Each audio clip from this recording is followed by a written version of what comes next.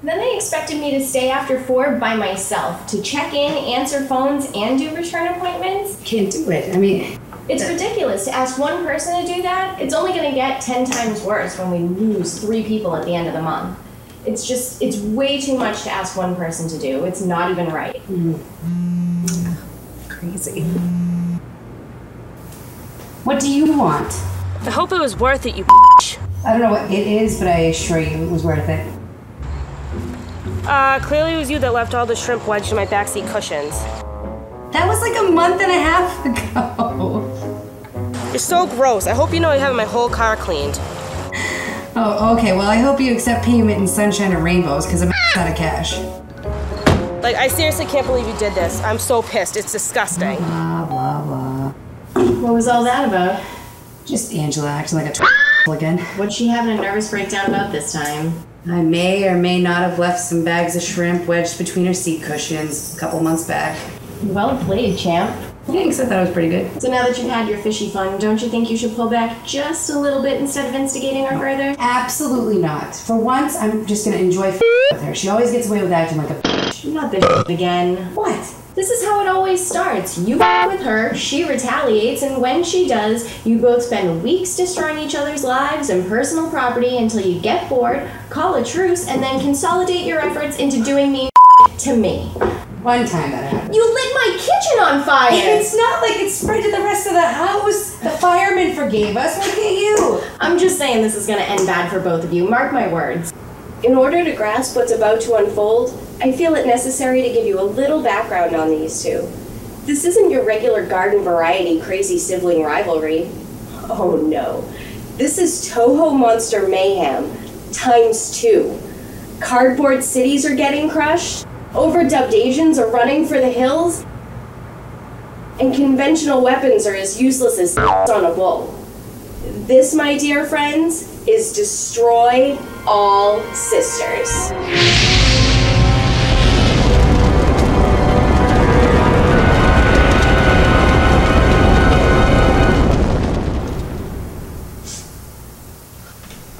I knew Angela had something up her sleeve, but I was surprised at how quickly she came ready to play.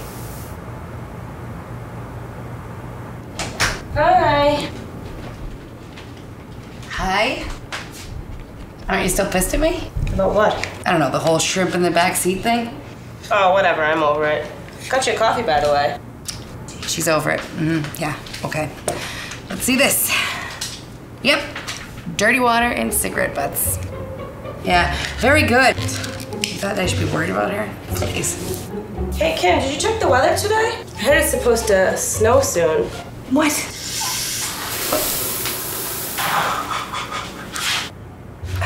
You're a moron. Okay, easy now, Frosty. I don't want you to melt or anything. You're gonna help me clean this up.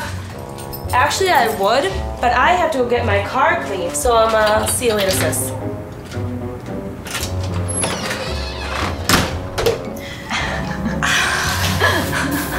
You know, you may have underestimated her this time. What Angela forgot was that Jamie not only knew her work schedule, but also where she kept her spare key.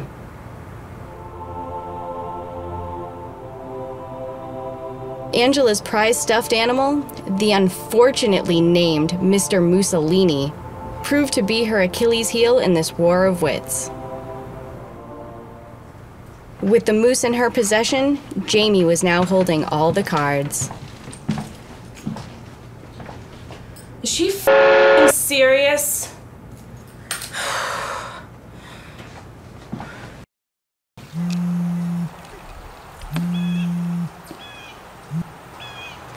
Hi, Angela. What can I do for you? Ha ha, you had your laugh. Now where's my moose? Oh, no, I don't think I'll be telling you that. Jamie, you know how much he means to me. He's my best friend. I tell you what. I got a way to sweep this whole thing under the rug. Meet me at Mom and Dad's tomorrow. No, now. I don't feel like going out tonight. True Blood's on. Who gives a shit? It's a repeat. If you want him back, you'll do this on my terms. To catch the mouse, think like the cat you must. Oh my God, you're corny.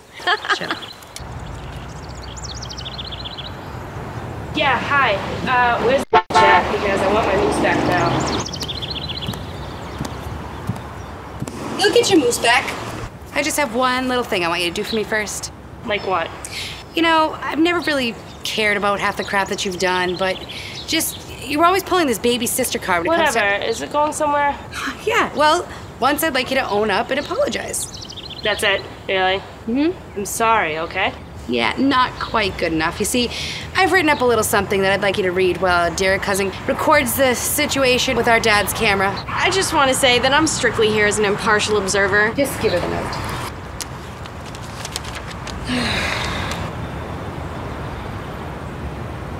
Yeah, I'm not reading this.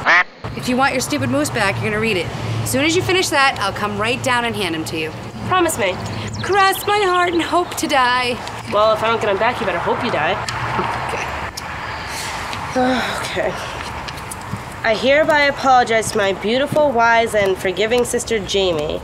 Although I've acted like a spoiled brat in the past, I promise that if she accepts my humble apology and returns my stupid stuffed reindeer, it's a moose, idiot. Just keep reading. If she returns my stuffed moose, I'll be the kind of loving sister she deserves. If her beloved majesty chooses to forgive me, let there be a sign from above. What does that even mean?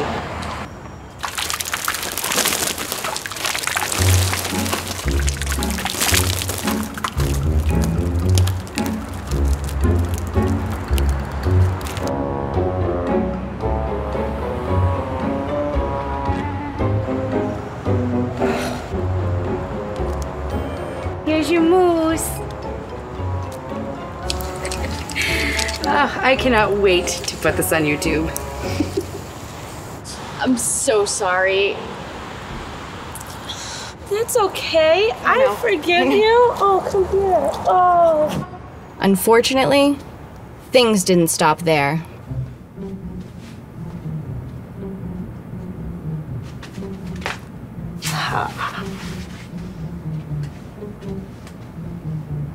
Let's see what we get here.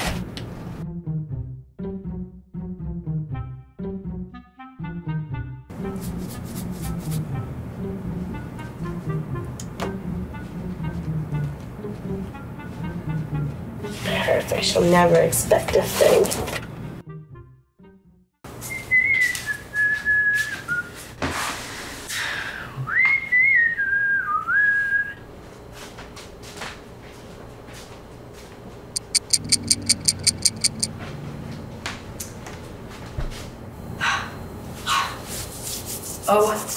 Oh my God. Oh my God. Oh my God.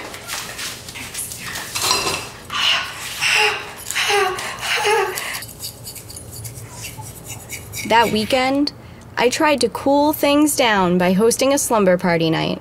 Oh, all the cousins in the house say hey. Despite my best efforts, hostility reared its ugly head once again. I hate you. Does it look like I give a shit? Great sleepover last night. Nice monocle and mustache, by the way. Oh, really? Because a whipped cream mask is, like, more mature. All right, which one of you half-wits thought it was a good idea to put super glue on the seat in the dining room? Well, all right, in my defense, I would have bet money that you would have sat in that chair. You're the worst kind of people. Oh, I'm the worst kind of people. You're the one that puts itching powder in people's clothes. I mean, that's friggin' ridiculous. Enough. What is it with this up family? Most sisters argue over who wore whose shirt on Friday night, but you two are like spy versus spy with vaginas. Well, she started it with the Seriously, whole thing like, with the the moose and baby everything. No. Shut up. Either you two figure this out, or so help me God, I'm changing the locks in this place. God, overreact much? No, right? I mean, it's just like pranks, whatever. It's not like we're really mad at each other. We're not?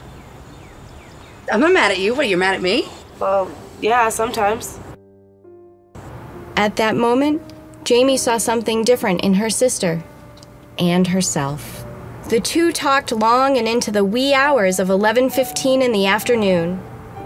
In doing so, they came to better appreciate their sisterly dynamic. Jamie came to realize that maybe she was a bit of an overbearing face. While Angela saw that perhaps she was behaving like a whiny little firecrotch. And right then, they both agreed that a sister was the greatest ally one could have in this cold, male-dominated, work-a-day world. Maybe they didn't use those exact words, but the sentiment was there and alive for all to see. Unfortunately, since they were in my backyard, no one did. Yes, it's always a beautiful thing when a family conflict can be resolved peacefully. Though the only downside is that it leaves both sides open to a sneak attack from an unforeseen adversary. Hey guys! Oh no.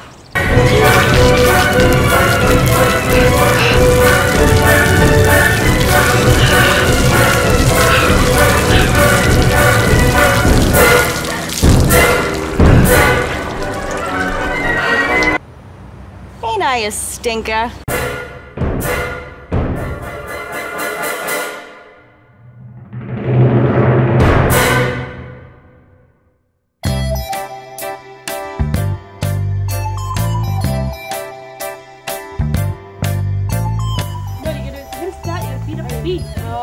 Oh, sorry.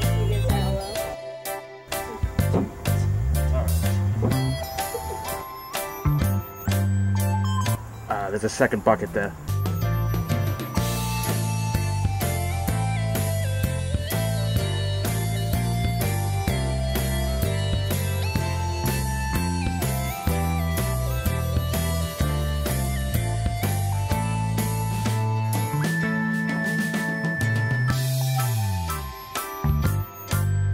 Oh, right into my own eye.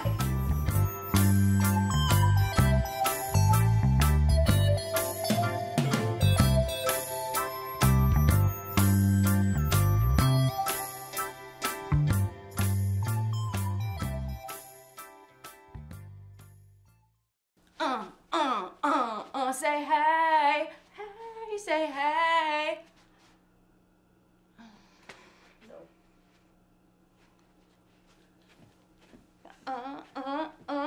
Say hey.